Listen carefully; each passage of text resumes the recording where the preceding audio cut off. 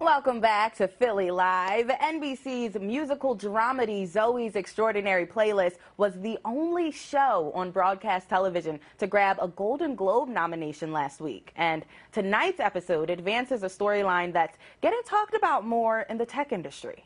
It tackles the issue of systemic racism, specific allies in the high-tech workplace, and the character of Simon is forced to defend his company's faulty new gizmo in his role as PR director. But when Simon realizes it was racism within the company that, at least in part, led to the problem, he goes off script and calls it out, which leads to repercussions.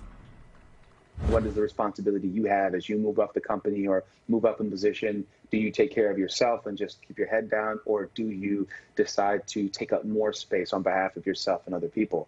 It's a balance that so many people tread, and so I think it's a very universal thing in a lot of ways. All of the music in tonight's episode was originally performed by Black artists, including Smokey Robinson, Mary J. Blige, and Janelle Monáe. Zoey's Extraordinary Playlist airs tonight at 8, followed by an all-new episode of This Is Us at 9, right here on NBC10.